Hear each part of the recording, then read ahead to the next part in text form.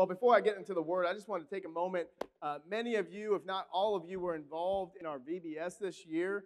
We had such an incredible time, and I want to take a moment publicly to thank each of you. I know that a lot of you were hands-on. I think we had 50 plus volunteers actually come and do something, whether it's decorating, whether it's teaching, bringing the kids around, doing games, getting up on the stage, goofy skits, all that kind of stuff, having fun together. And we had just the incredible week of ministry. I think each night we had between 90 and 95 students show up. These students were coming. We didn't have any idea where they were even coming from, as we had 140-something registered. And I don't know where they came from. Like, I don't know, but I know where they're coming to. And I know what the word that they received. And I know the seeds that were planted in their lives. And I know all that happened not because Pastor Travis got up here and acted a fool on stage and cut up and did all this stuff, but it happened because of your prayers. It happened because you guys covered that for months and months and prayed for it and believed for it and fasted for it. And I just, real quick, I want to share some of the testimonies because God was so gracious. Like with kids, sometimes you don't get to see the fruit real quick. Sometimes God's so gracious that He's like, hey, look at this. And just see this. And just talking to our leaders, I know in the one group, Pastor Shannon's group, as she went through the week and she's talking with the kids and we're all doing the same thing, she had a couple kids start having a conversation about, do I need to accept Jesus? Do I need to pray to accept Him? And she just was able to just kind of step in there and say, well, yeah, you have to. Like, didn't preach to them, didn't read scripture to them, just kind of encouraging what the Holy Spirit is doing in their lives. And the one little girl prayed right there with Pastor Shannon and gave her life to the Lord, which is amazing and it's awesome, but the little boy didn't pray the prayer. And later on that day, she said she heard him sitting by himself and going, Jesus, would you just come into my heart? I just need you. Without anybody touching him, without anybody praying for him, he just felt that urge of the Holy Spirit that he needed Jesus in his life. And I think in her group, she had 3 of her kids. I think she only had 6 in her group. They gave their heart to the Lord. And then the Friday night, which is like the blow me away part, like we're tearing down all the rock walls and all the craziness that we had so that we'd be ready for Father's Day. And Mom came to pick up the kid. And what I see is Mom at the altar. And Mom, through the testimony of her kids, through the testimony of her children coming home and talking about what Jesus was doing, talking about, God is powerful, awesome God, like doing all this kind of stuff, Mom's heart was touched. And Mom had to see what this is about, and Mom had a conversation, and Mom gave her heart to the Lord right here in this spot at the altar. Don't tell me Jesus can't do it. Don't tell me He can't do it. Even in our preschoolers, because we did preschool, VBS 2, those little kids, you think that we're just in there babysitting. I promise you, over next door, the team is not babysitting your kids. They are ministering to your kids. They are pouring the Holy Spirit into them. They are praying for them. They are fasting for these kids. And in our preschool room, I just want to brag on Bethany. Bethany Brett was in there, and she's listening, and she's paying attention. And JP came up to me the Sunday after, and he said, Pastor Travis, I don't know what happened in that preschool room, but every time we ask one of the kids if they want to pray, Bethany's like, I want to pray, I want to pray, I want to pray, I want to pray. And so, like, Bethany has become this prayer warrior. I don't know how old is Bethany now? She's 4 years old. She's 4 years old. So, y'all be challenged. Don't let Bethany out-pray you because she's gonna. Like, she's going to. Like, you better watch out. But, like, God is moving in our kids. And, again, it's without your faithfulness, without your prayers, without your giving, without your support, that can't happen.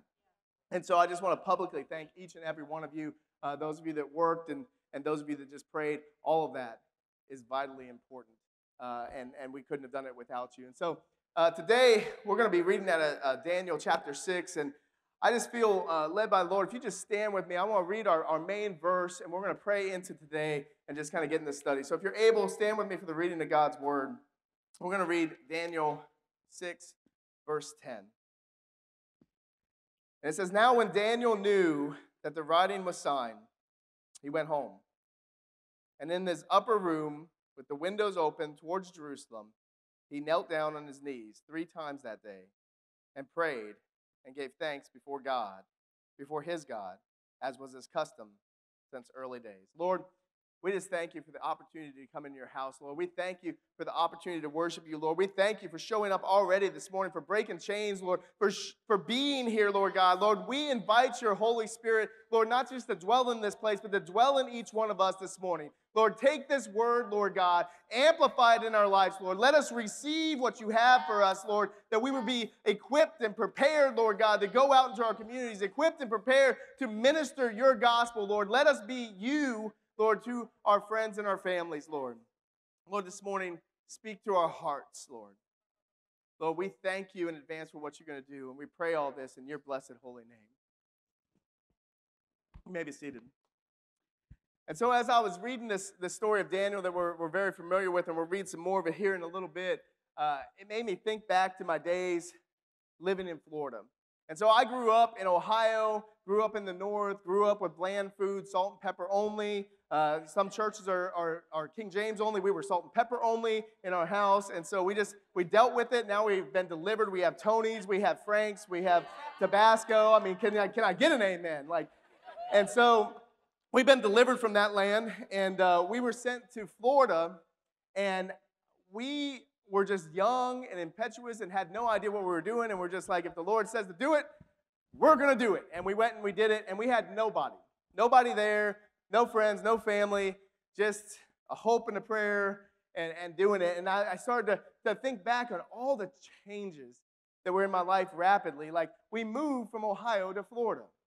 Climate change, like people change, all this kind of different change in that. And then after our freshman year of college, we decided, you know what would be a great thing to do? Go ahead and get married. So we're going to go ahead and get married. Me and Sunshine going to get married and then move to Florida. We move to Florida, we get our first apartment, which means first big boy bills, right? And we start paying those bills. And then we decide, you know what, an apartment's not good enough. Let's buy a house. And so we bought a house. I think I'm like 20 years old at this point.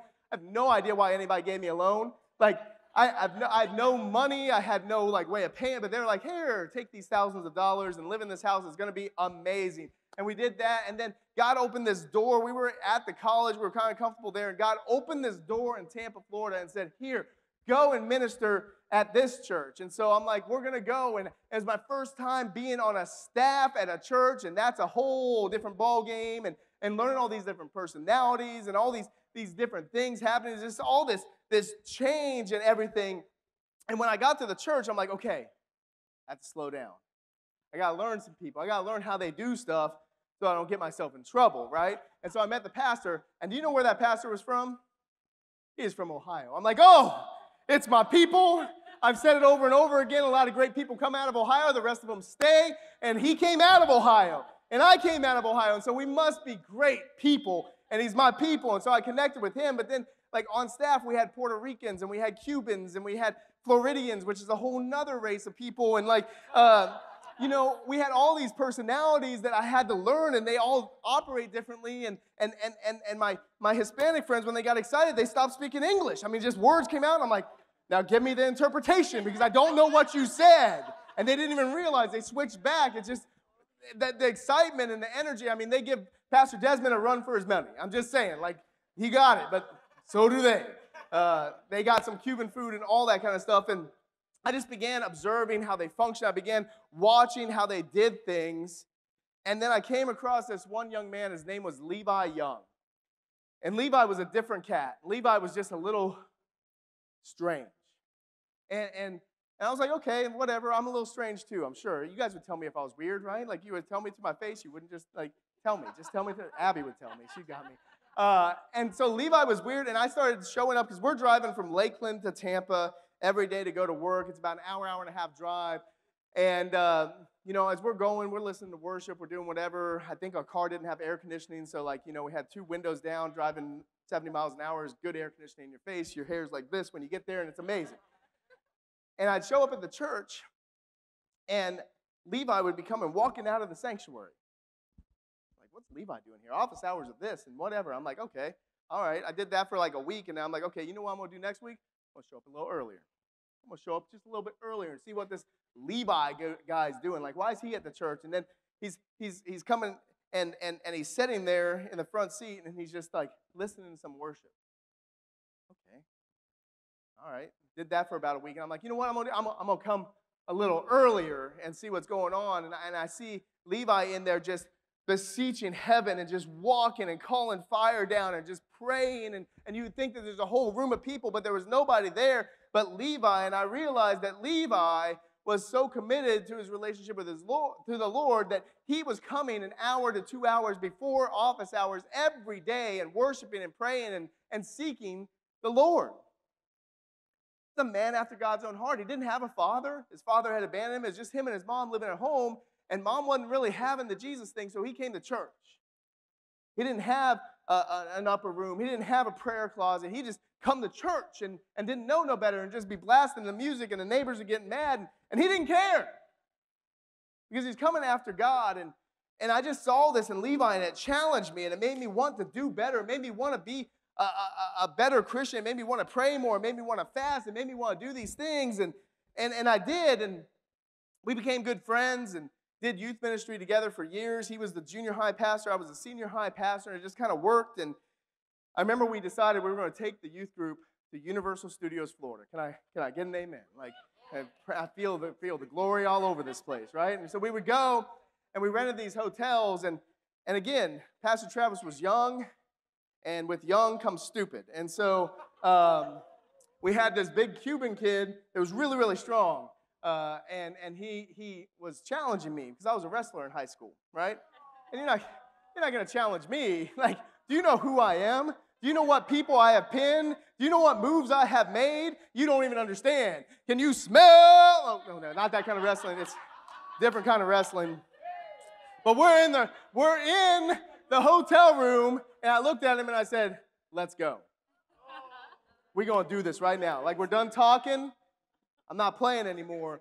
And I love this move because it was the most painful move to put on somebody. It's called a double grapevine. And so, like, you get on the person, and you've got them locked, and then you take your legs and you wrap them around their legs, and you essentially, like, make it uncomfortable for them so that they say, I quit. Or they push their shoulders to the back of the mat, and you get that pin.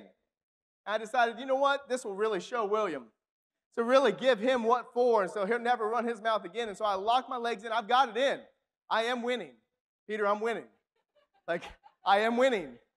But the problem is, my knee decided to start losing.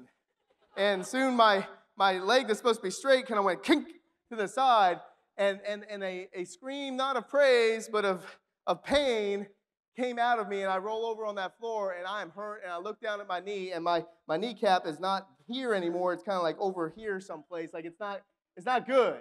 And I got to go. Like, Jesse feels me right now. I'm just all over the place. Like, I got to go to Universal Studios. Like, I got to be the youth pastor. I got to do these things. And so I cry out for two things in that moment. I cry out for Jesus, right? Loud Jesus. The whole hotel heard Jesus. And I said, get Levi. And Levi came running into that room, didn't ask what was wrong. He knew there was pain. He put his hand on my knee and started praying. I felt fire. I felt warmth on my knee. He prayed down heaven, and I'm telling you, I've never had my knee worked on. I've never had surgery. I have pain every once in a while. It pops a lot. Like, every time I turn, as I'm walking up here, it's popped about 16 times already. But that knee was healed.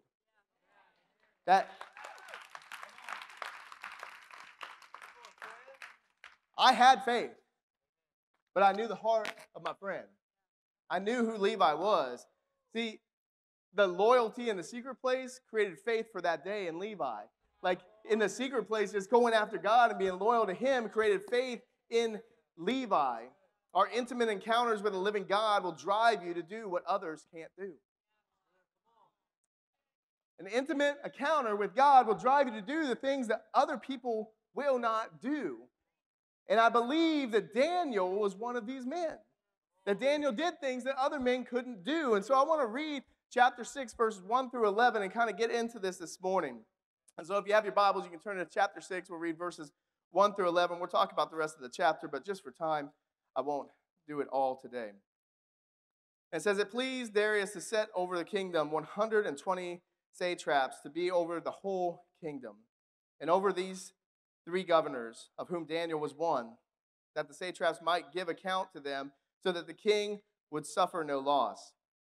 Then this Daniel distinguished himself above the other governors and satraps because an excellent spirit was in him. And the king gave thought to setting him over the whole realm. So the governors and the satraps sought to find some charge against Daniel concerning the kingdom, but they could find no charge or fault because he was faithful, nor was there any error or fault found in him. Then these men said, "We shall not find any charge against this Daniel unless we find it against him concerning the law of his God." So these governors and satraps thronged before the king and said thus to him, "King Darius, live forever. All the governors of the kingdom, the administrators, the satraps, the counselors, and advisors have consulted together and established a royal statute and to make a firm decree that whoever petitions any god or man for 30 days, except you, O king, shall be cast into the den of lions. Now, O king, establish the decree and sign the writing so that it cannot be changed according to the law of the Medes and the Persians, which does not alter. Therefore, King Darius signed the written decree." Now, when Daniel knew that the writing was signed, he went home, and in his upper room with his windows open towards Jerusalem, he knelt down on his knees 3 times that day and prayed and gave thanks before his God, as was his custom since early days. Then these men assembled and found Daniel praying and making supplications before his God. And so King Darius is here. He's the new king. I don't know how long he had been on the throne at this point, but he is setting up his government. He's setting up his leadership. He's a different leader from Nebuchadnezzar because Nebuchadnezzar was the man. Nebuchadnezzar was by himself. He was a lone soldier by himself. Like everything that he said he did, there was no checks, there was no balances. It was King Nebi. And we got to King Darius now, and he has a different kingdom. And so they spread out the leadership. And so he takes 120 men, he puts them over all the provinces, he sets them up, he gives them some authority, and then he chooses 3. Of those 3 is Daniel. Now remember who Daniel is. Daniel is not his people. Daniel is a foreigner. Daniel is a stranger. Daniel is a pilgrim to this place. Like he is not one of them, but yet he's chosen to be there, and he's put there. Now, it says that in verse 4 that he is found faithful with no fault. Another word for faithful is loyal. Daniel had been found loyal. He had found no fault. Daniel at this point had probably been serving in the kingdom in this area for over 50 years. I'm not 50 yet. I'm working on it. And I'm 40 right now. I'll be 41 at the end of August. And I don't think it could be said of me even working in a job. Like, I know we've all sinned. It's not saying that Daniel didn't sin. Don't hear what it's not saying. Daniel was a man.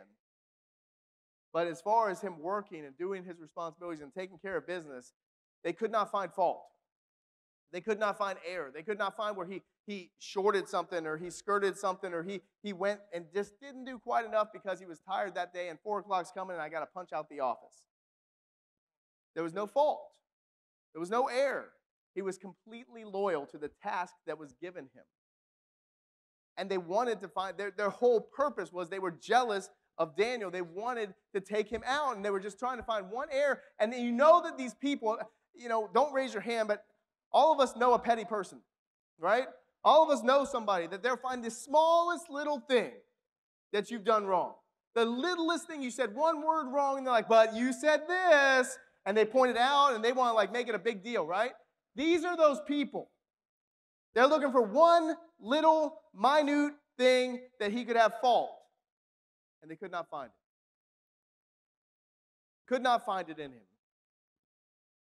But understand how difficult that would have been for Daniel under the circumstances. Daniel was probably 15, 16 years old when he's taken from his homeland, taken as a slave to work in the king's court under King Nebuchadnezzar. He's brought there as a foreigner, and they say, hey, Daniel, we love that name Daniel. Daniel's great, but we have a better name. And they change his name. They give him a Babylonian name. They want to make him Babylonian. And then they put him in a school, right? Free school sounds great. As long as it's free, it's for me, right? And they put him in school for 3 years to train him up in their ways. And he goes, and he learns.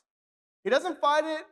He doesn't get a picket sign. He doesn't walk the street and say, I will not go to school. Because He just didn't do it. He said, okay, I'll do this. But there are things that we saw that he said no to. He said, I will not eat the king's meat. I will not do that. I will not bow to false idols. I will not. He drew some lines, but when he could walk in agreement with the government, he walked in agreement with the government while representing his God that was not there. Or at least they thought he wasn't there. And so he's taught in this foreign school, and he's taught in the thing, and the leaders, try to manipulate him. He had served under multiple people at this point, at least 2 or 3 different kings that he had been under at this point, and he's on like his next king, and yet there is no fault to be found. And so what do the people do? They turn and they say, let's attack God's law, because we know where Daniel's loyalty lies, and it lies with his Lord, and we will attack his laws, because then we will find fault in Daniel. That's what they do.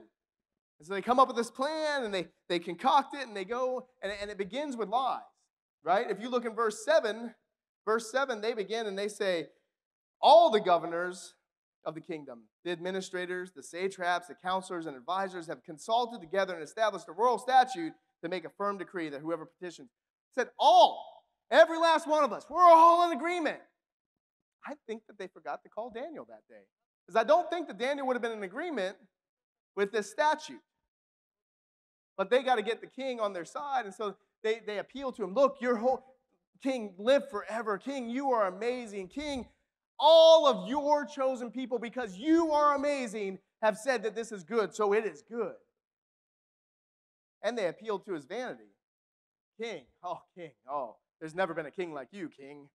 You know, king, mighty king. Why don't you put 2 crowns on, king? Like, you are great, king. Like, they're making him feel good and be like, why would anybody worship anybody but who you tell them to worship? Because you are mighty. You are powerful. You are great. And he's like, I am kind of great. Give me that paper. I want to sign it. And he signs it and does what he really is going to regret later. And we know that they tricked and they found and they looked for Daniel and they got him. And the story goes on. You know, that the king is troubled. He's beside himself because he doesn't want this to happen, and he's trying to figure out a way to get out of it, and brings Daniel, puts him in the lion's den. The funniest part of the story, we're not reading this part, but I really love when King Darius gets up in the morning and runs to the lion's den. Why are you running? Because he's either dead or he's not. Like, he's been there all night. Like, why wake up? Have a slow morning. Read your Bible. Eat some eggs and bacon. Like, get there when you get, like, it's going to be what it's going to be, king. But he runs there. He's concerned for Daniel, and he gets there, and he cries out, and he's like, Daniel, has your Lord saved you? And when I see this in my head, the Bible, when I read it's like a movie in my head, and I'm like, I can just see Daniel waiting a moment. Oh, yeah, I'm good, king. I'm here. Because, that's what I would do. I'd just give a little pause and be like, oh, no, it's okay. It's fine. And so it has nothing to do with our story today. I just think it's funny, and that's how I see the Bible, and so it's okay.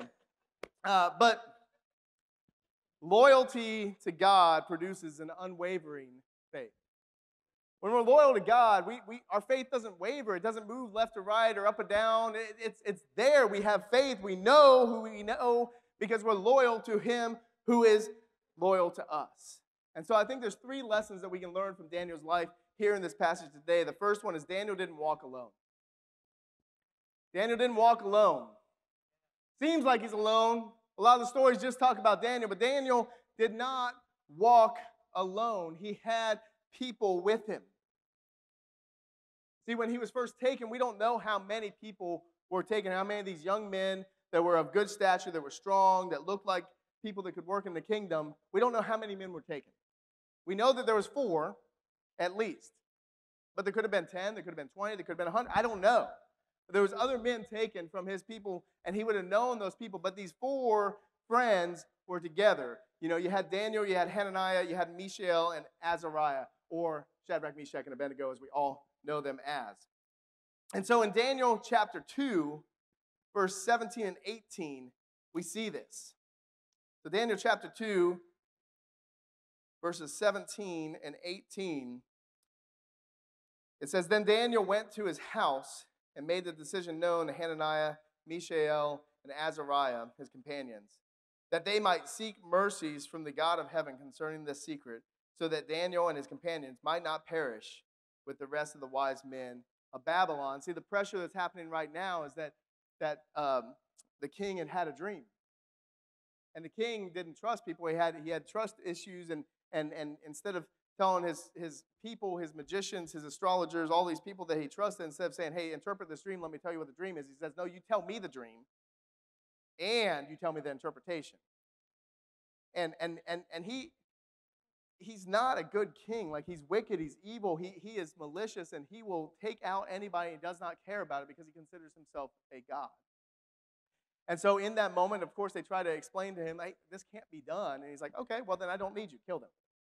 It's literally what he does. And his people start going out, and they're killing him, taking out the wise men, because the king's like, if you can't tell me this, then you're not really wise, so I don't really need unwise men, so just kill all the wise men. I'll be better off on my own. And when they show up at Daniel's house, we read it, and sometimes we think that this is somebody just kind of talking to Daniel. No, this was the executioner showing up at Daniel's doorstep saying, you're next, buddy. And Daniel has the faith and the loyalty and this built up with God that he says, well, if you would just give me a chance, I will beseech my God, and he will tell me, and I will interpret it. Now, you would think that that's just a no-lose situation for Daniel because he's going to die either way, right? But no, understand the pressures that are happening here. Like, he is going to die either way. If he's wrong, or if he can't interpret it, or if he just says nothing, he's going to die. But he puts a little hope in God. And he says, God will show me. God will do this for me. He'll give me that. But if he goes and he gives a wrong interpretation, can't get the interpretation, his death is going to be worse because this king is going to torture him. It's going to be a slow death. It's going to be a painful death. And so he's putting a lot on the line here to stand for God. And when he gets the permission, he doesn't just go into his prayer closet by himself. He doesn't just pray a simple prayer and be like, okay, God, now show me. Write it on the whiteboard for me and I can get it. No, he grabs his buddies and he says, look, we have to go after God together. Like, we're going to go after the throne room. We're going to go after his voice because we have to hear. He will speak. We know that he will speak. There's a word in here that says, that they might seek mercies from the God of heaven. They might seek. That original word, it does mean to search, to find, to look for. But, like, have you ever, I'm kind of short. Some of you tall people won't understand this, but we'll explain it to you later. But have you ever reached for something on a high shelf and you can't quite get it and you're like, and you like it's like you just want another inch. And it's like if you just stretch enough, it's like you can almost get there, right? Use that image when we're saying the word seek here. There's stretching towards God. We're reaching towards heaven. We are going after the thing that we cannot get because we have to have it. And him and his friends are there, and I can just see them just beseeching heaven and on their knees and prostrate and just praying and saying, God, speak. God, speak. Some scholars would say later on that God only spoke to Daniel because Daniel says he gave me the revelation. I don't believe that. I think he gave all four of them the revelation at the same time. And that they confirmed that because I don't think Daniel would walk into that king's court just going on his own, that the other ones gave, and there's corroboration, and they were unified, they were together, and they gave the right interpretation to him. He wasn't alone. He had companions. He had friends. He also had the Spirit. Look, in Daniel 5, verse 11, an interesting thing is happening here, and there's this party going on, right? And the new king, Belshazzar, is here, and he decides their whole kingdom, the Babylonian kingdom, is under siege. The Medes and the Persians are coming. There's fighting going on outside the city. They can probably hear it. Really, at this time, it's believed that there's two kings, that Belshazzar was the number 2 king, and the number 1 king was out in battle, and he had probably died at this point. And so the right thing, the logical thing to do is, let's set in our kingdom, in our court, in our palace, and let's have a party. Let's have a party because we're about to get destroyed. Just to show, like, we're not afraid of you. You can't come and get us. I can get into so much more with that, but, like, just the arrogance is there, and it goes beyond that because then if you read in that chapter, in chapter 5, it says that he sends for all of the Jewish gold and silver items that had been taken from their temple, and he begins to drink out of them. to dishonor God. Like the boldness that is in this guy. And as he's drinking, as he's in this drunken stupor, a hand appears and writes on the wall. That'll sober you up. I mean, I've not seen it happen, but I'm telling you, I'd be paying attention real quick. A hand I don't know what that hand looked like. I don't know if it was like, I don't know. I don't know if it just dissipated, but it was there and it wrote on the wall. He didn't know what it said. He called in his wise men, tell me what it says. They're like, we don't know what it says. They may have known what it says, but they were scared to tell him. I don't know. But then comes our verse here in verse 11, and it says, there's a man in your kingdom in whom is the Spirit of the holy God. And in the days of your father, light and understanding and wisdom, like the wisdom of the gods, were found in him. And King Nebuchadnezzar, your fathers, the king, made him chief of the magicians, astrologers, Chaldeans, and soothsayers. Understand who's talking to him. This is the queen mother. This is Nebuchadnezzar's wife that's speaking to him. This is her grandson. She's coming in. Hey, little boy, you've not paid attention. You're fighting. You're drinking. You're doing all this, and you can't understand. Like, he is moved by the power of God. This king is moved by the power of God. It says that his knees were knocking. Like, it wasn't clapping you were hearing. That was his knees coming together. He was so afraid of what was happening, but had no idea what it said. But she recognized and spoke it to him that the Spirit of the living God is inside of this man. You're looking for all these others. They don't have what Daniel has. Daniel is full of God's Spirit. Daniel has heard from God. Daniel has been accurate for God. God uses Daniel. They recognize the Spirit. Now, how this king didn't know about him, he surely had heard stories, but he hadn't seen the fullness of how God works in him. And if that's not enough, in Daniel 6:3, says this, Daniel distinguished himself above the governors and satraps because an excellent spirit was in him. Daniel wasn't alone. He was in a foreign land. He was a refugee. He was away from all the things that he knew, his family, but he was not alone. He had his friends, and he had the Spirit of a living God in him. We have access to that same. We have access to that Spirit. Why would you walk alone? Why would you face the battles alone? Look, Acts 1:8 says, but you shall receive power when the Holy Spirit has come upon you, and you shall be witnesses to me in Jerusalem and in Judea and Samaria and to the ends of the earth. Like, don't tell me that this felt like the ends of the earth to Daniel, but he had the Spirit of God in him. And so yet he knew he wasn't alone. And so he could stand in that boldness, so he could do those things because he was loyal to a living God. He didn't become loyal to the things around him. The second thing that I think we can learn from Daniel is that our loyalty will reveal our location. Our loyalty will reveal our location. And so these people set up a test for Daniel's loyalty, and they knew what his pattern was. They knew that he prayed. In fact, our scripture says that he prayed 3 times that day, that he kneeled, that he faced Jerusalem. I researched Jerusalem's this way, if you guys wondered. It's out that door. I did the map. Just had to know. It bothered me. And he faced Jerusalem with his door open, prayed 3 times that day, and then at the end of that verse it says, as was his custom. Daniel didn't do anything different. He heard what was said, he knew what it meant, and he continued to be loyal to his God. See, Daniel loved the king. The king and him were good. They had a good relationship. He didn't want to dishonor the king, but he didn't want to dishonor God. And when you got to choose between man and God, if you're taking notes, always choose God. I mean, just in case you're taking notes, choose God. That's the right answer. That'll get you the correct, you get 100% on your test. And he chose God here. And it seems like an impossibly difficult situation for Daniel. But Daniel knew that the safest thing he could do was be completely loyal to a loyal God in this situation. Maybe it's our perception of power that changes our loyalty.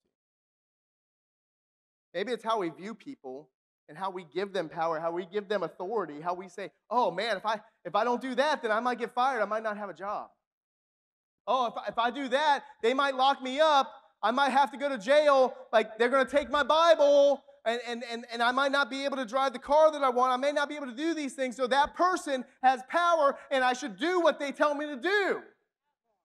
But maybe it's our perception of power that messes up what's happening. Because ultimately, there's one person that has the power, and that's God. There's one person that has the authority, and that's God. But we get this perception that we have to serve man, that we have to give him what he wants, because give Caesar what's Caesar's. And you do obey, and you do follow the government. Don't hear what I'm not saying. I'm not telling you guys to go out and start riots, but serve an almighty God that's powerful enough to open doors that you could lead somebody like King Nebuchadnezzar to a faith.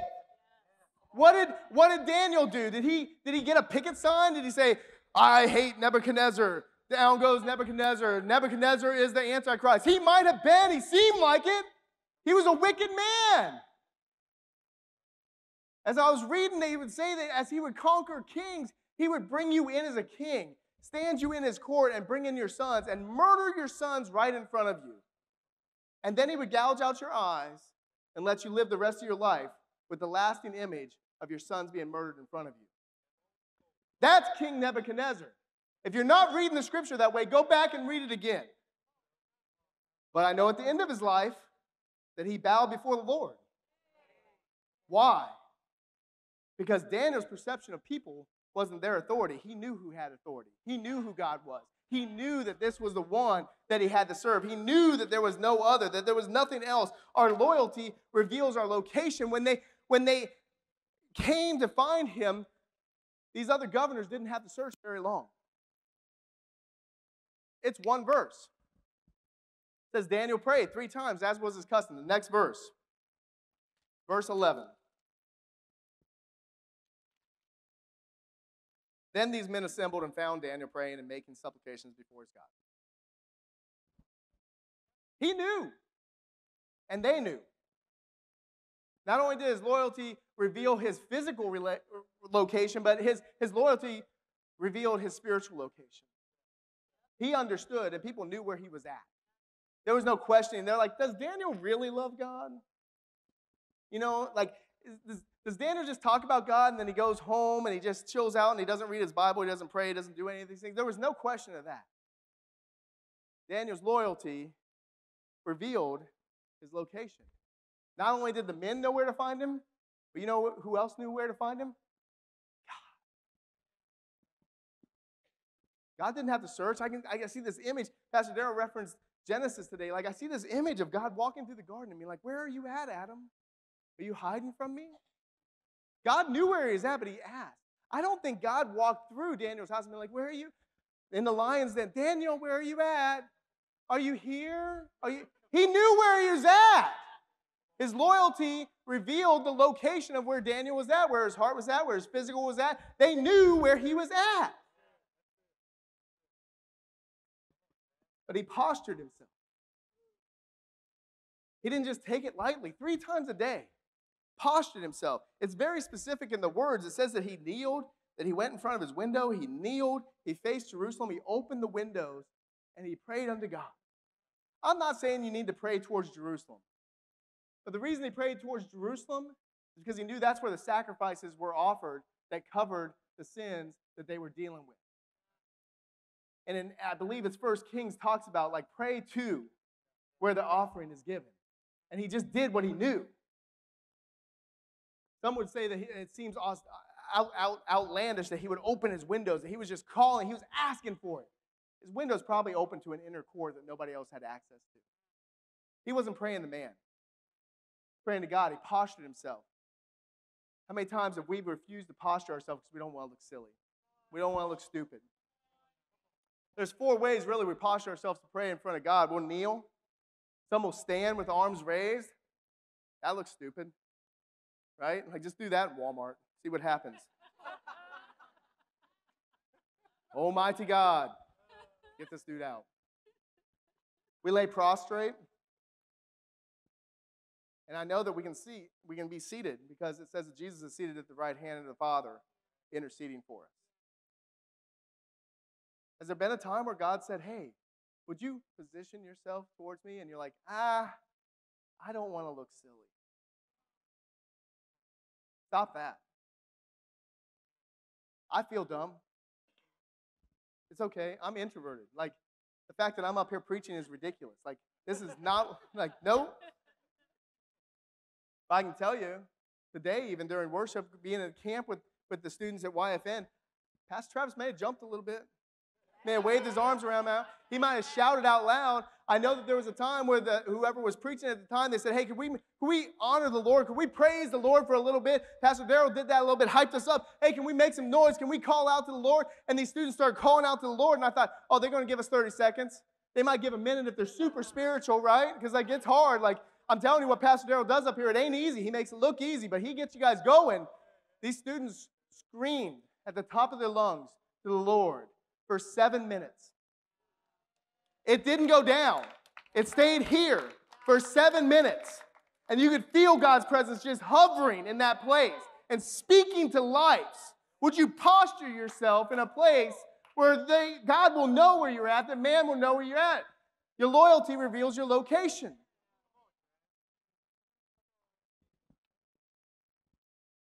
The last thing I think we see from Daniel's life is loyalty is built in the patterns of pursuit. See, Darius wanted to save Daniel. Darius was distraught. It said he searched for ways to save Daniel until evening. And you know that these governors and these satraps and all these officials were getting frustrated because their goal was just to take Daniel out so that they could have his position.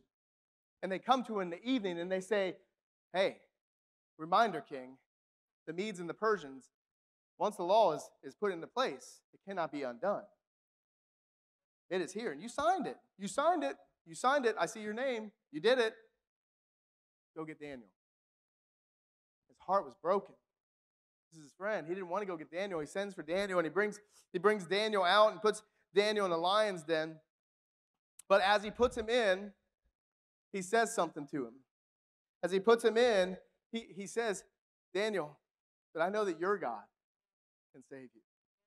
I know that your God can save you. And he had a little bit of faith, and he sealed the stone that they put with his ring. Some would say that they sealed that stone that Daniel couldn't get out. I think he sealed that stone that others couldn't get in, that God would get all the glory for this miracle. It was sealed. So no one was in, no one was out. So if he's alive, it's only God. Very similar to Jesus with the stone rolled in front of the tomb and the guards put there. No man could take Jesus out. It was God alone. And he goes to him, and he shows up that morning and sees that he is there. See, the thing that you have to understand, though, is because we're all going to face trials and difficulties and situations in our lives. If you haven't faced something difficult yet, I'm sorry. I hate to be the one to tell you, it's coming. It's coming. It's life. You shouldn't be bothered by it. We serve a living God that's going to be there with you. But if we just wait until we're in that trial to start asking God to help, we may have been a little too late. See, Daniel didn't start praying in the lion's den. Daniel continued praying in the lion's den. I don't think you understood that. Like, Daniel didn't start praying in the lion's den. He continued praying in the lion's den. Daniel was like 84 years old at this point. It's a good age. Amen. But I don't think anybody that's 24 years old wants to be in a lion's den. Like, at 84, I mean, it's like there was no hope except for God. Because he had a pattern of prayer in his life. It says, as was his custom. This wasn't something new. Oh, the king made an edict. Let's get on our knees and pray. It should be, man, the government, that this happened. Let's continue to be on our knees and pray. Let's continue to pray. Let's pray with fervency. Let's pray with purpose. But let's continue this pattern of prayer in our lives. Daniel didn't wait till he's in the lion's den to begin praying. So our faith is built in a secret place in these patterns of pursuit. It's when I'm on my knees and nobody's around. When I'm on my knees and I'm with a few of my friends, and when I'm seeking God and God begins to speak to me, that my faith is just raised. That a day or two or a week or whatever later and something hits and I'm like, look, quick testimony. I know we're late on time. I'm sorry. But God's not, so whatever. You know, recently I was given, and I didn't get permission. Can I share this? Like, is it okay? Okay, all right. She did this, so that means okay. You know, we're pregnant with our 9th child. That's exciting and all this. And we went to the doctor. We got the whole gender reveal, all this kind of stuff. I won't tell you the gender because then she really will be mad at me. But I can tell you for a price, I'll tell you. Just bring me offers. And everything's good on the ultrasound. And I leave to come back to work. And she messaged me later and she says, hey, they found some spots on the heart. And I went from like, to, ooh. And so we went to go get some blood work done to see what it is. And the blood work came back. Because I'm a man of faith. I think the blood work's going to come back and say, hey, it's not this minor thing. It's just this little heart deal. It's going to be fine. It's pretty normal. They came back and they said, we think that there's a chance that the baby has Down syndrome. And so I'm like, okay, what do I do with this? And I began to pray. And it was 2 weeks ago that Pastor Joe said, you know, either God is sovereign or he's not. There's no in between. He's not sovereign on Tuesdays and not on Wednesdays. Like, he's either sovereign or he's not. And it resided in my spirit. And I said, okay, God, this baby's in your hands. Can I tell you that the blood work came back 99.9% that he does not have Down syndrome, that the baby does not have Down syndrome? Like, that, I believe, I told Sunshine this the other day. I said, I think that the baby did. I think that the baby did. But then I think that the baby didn't. I'll never know, but I think that the baby did. And that the baby didn't. It's that faith, it's that prayer that you have to have. You can't stand, if you can't stand for God in a time where there's no test, how are you going to stand for God when there's a time of test? When it's easy to read your Bible, when no police officers coming and ripping this out of your hand, if you can't read it then, what makes you think you'll read it when you're not allowed to? Because you won't. If you can't pray now, why will you pray then? That's a prayer of desperation. That's not a prayer of faith. I want to pray prayers of faith. We're supposed to seek him. Look, Proverbs 8:17 says, I love those who love me, and those who seek me find me. Jeremiah 29:13 says, you will seek me and find me when you seek me with all of your heart. Matthew 7:7 and 8 says, ask and it will be given to you. Seek and you will find. Knock and it will be open for you. For everyone who asks receives, and to him who knocks, it'll be open. And so I'll close with this. While we're at YFN on Tuesday, in worship, God just gave me this vision. And that's typically how God speaks to me. I was really striving. I really, really wanted to see something. And when I relaxed myself, then God gave me this vision. And I saw myself in heaven.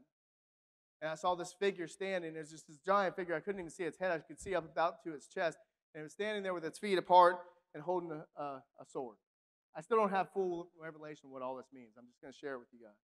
So I see that, and then I'm transported back here to earth, and everything is dark.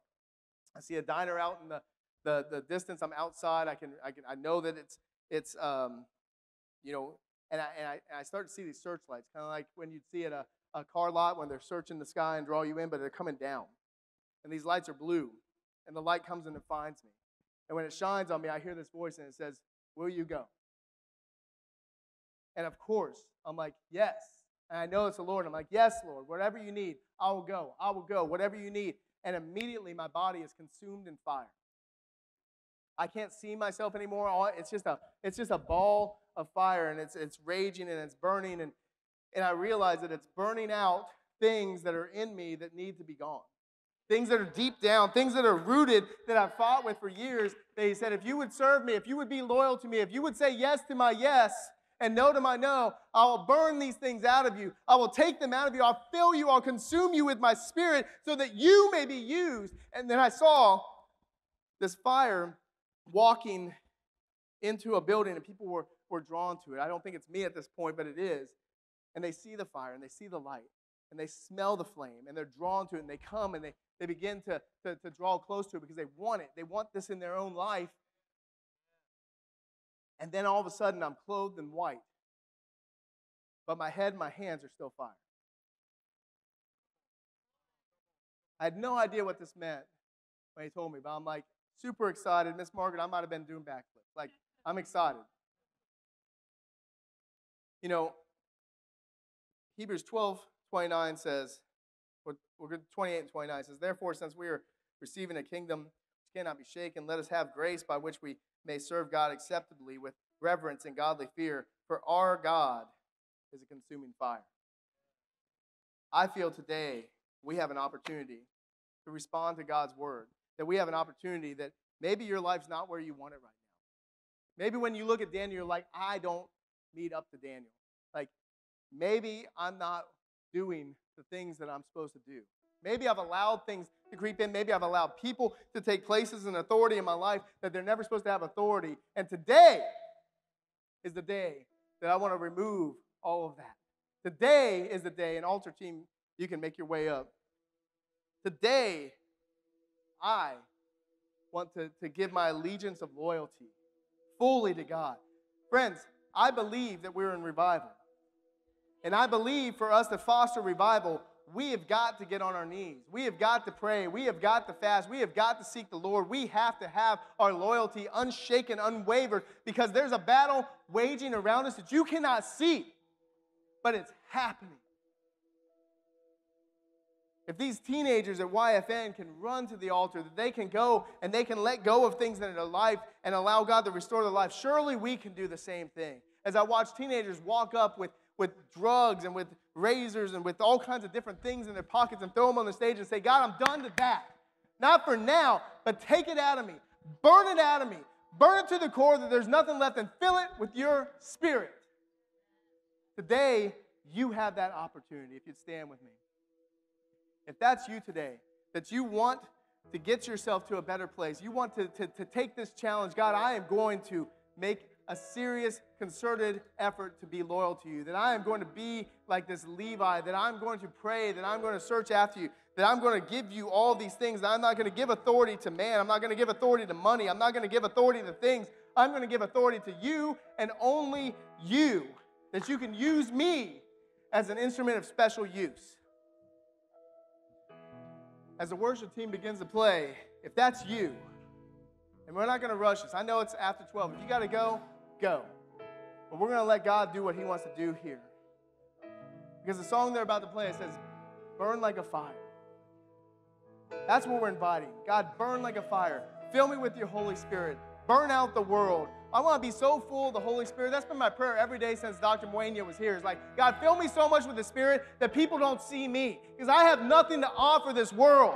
And I don't want to leave room for anything else to come in to manipulate that and change it. If that's you, if that's what you want, I want you to make your way to this altar right now. I want you to worship God. I want you to come to these workers and pray. Would you come?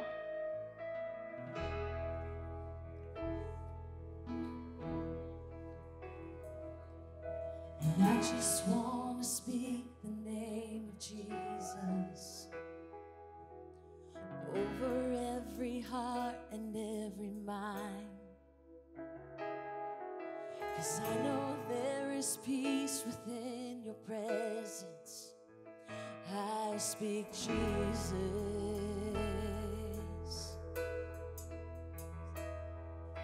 and I just want to speak the name of Jesus till every dark addiction starts to break, declaring there is hope and there is freedom. I speak Jesus. Your name is power. Your name is healing. Your name is life. Break every stronghold. Shine through the shadows. Burn like a fire.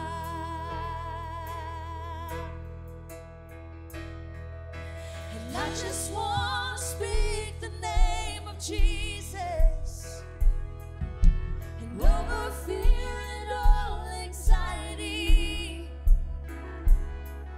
to every soul held captive by depression, I speak Jesus. Your name is power. Your name is healing. Your name is life. Break every stronghold. Shine through the shadows. Burn like fire. 'Cause your name, yes, your name is power. Your name is healing. Your name is life. Break every stronghold. Shine through the shadows. Burn like a fire.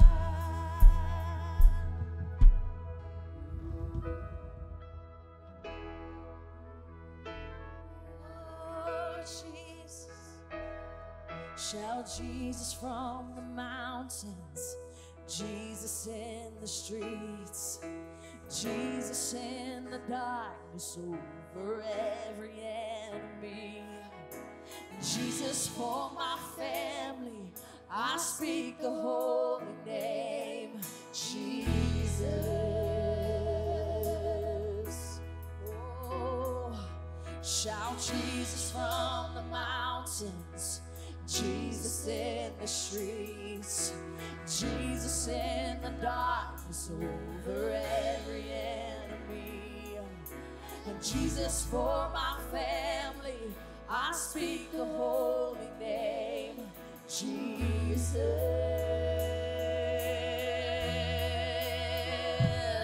Shout Jesus from the mountains, Jesus in the streets, Jesus in the darkness over every enemy. And Jesus for my family, I speak the holy name, Jesus. Your name is power. Your name is healing. Your name is life. Break every stronghold. Shine through the shadows. Burn like a fire. 'Cause your name is power. Your name is healing. Your name is life. Break every stronghold. Shine through the shadows. Burn like a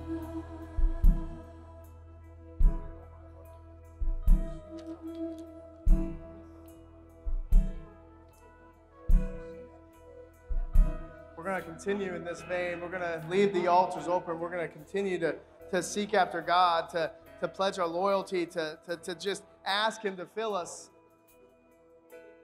But I'm reminded of the story of King Nebuchadnezzar at the end.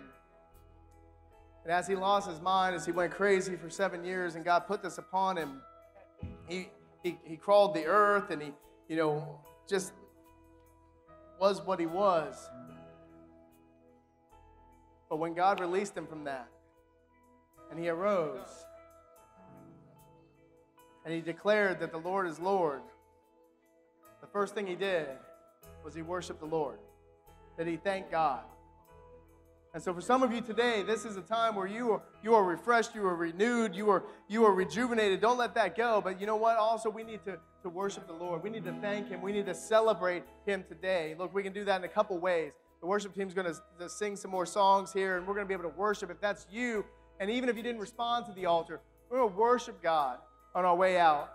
But maybe today was that moment where you feel this urge that you have to respond. Look, Jesus responded in this way. Jesus went to the Jordan. Jesus was baptized in water.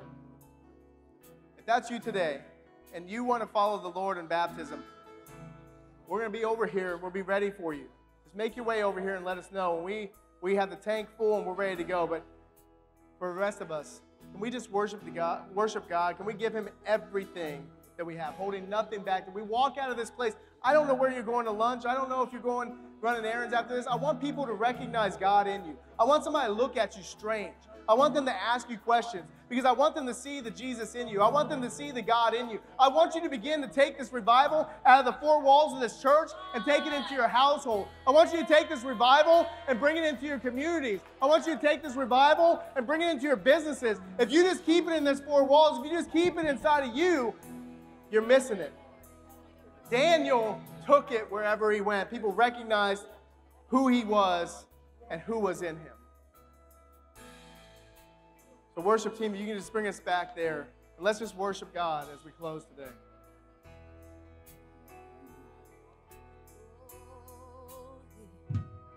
Shout Jesus from the mountains, Jesus in the streets, yes, Jesus in the darkness over every enemy. We declare Jesus for my family. I speak the holy name, Jesus. Oh, we declare these words right now, right now.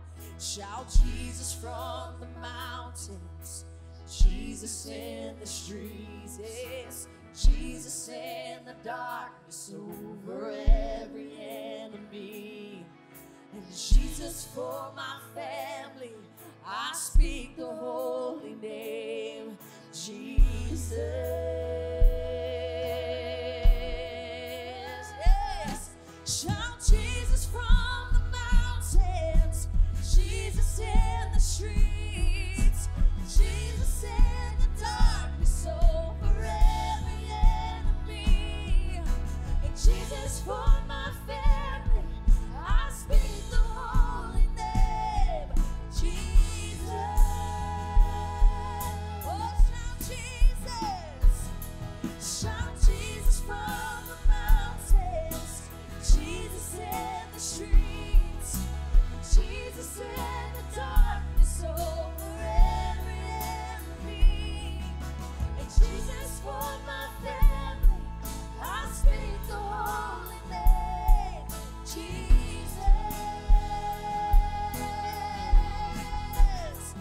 Your name is power, your name is healing, your name is life. Yes, it is. Breaks every stronghold, shines through the shadows, burns like a fire. Oh, your name is power, your name is healing, your name is life. Oh, breaks every stronghold, shines through the shadows, burns like a fire, burns like a fire. Oh, yes, yes.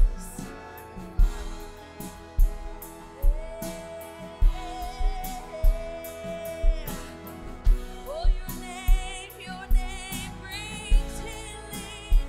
Oh, your name brings life. Yes, it does.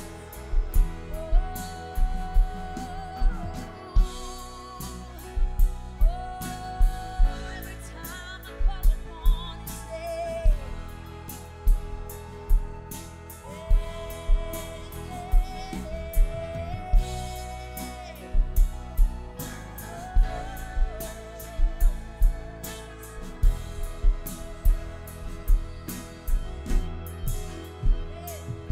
Shout Jesus from the mountains, hey, Jesus in the streets, Jesus in the darkness over every enemy.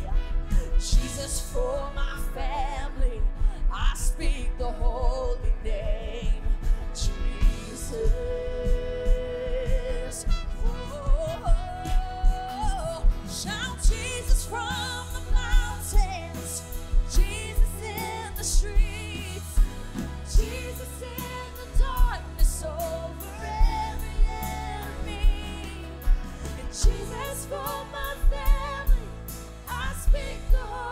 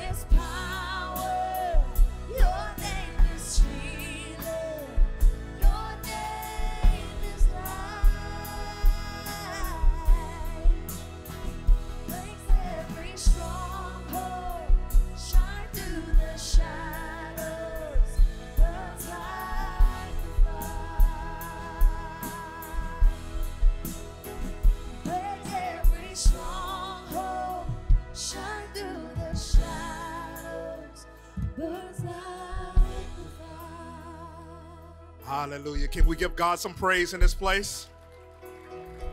Come. Amen. Amen. Well, we're going to continue to worship. The altars are going to remain open, but I do want to take the time to close in prayer and release those that need to be released.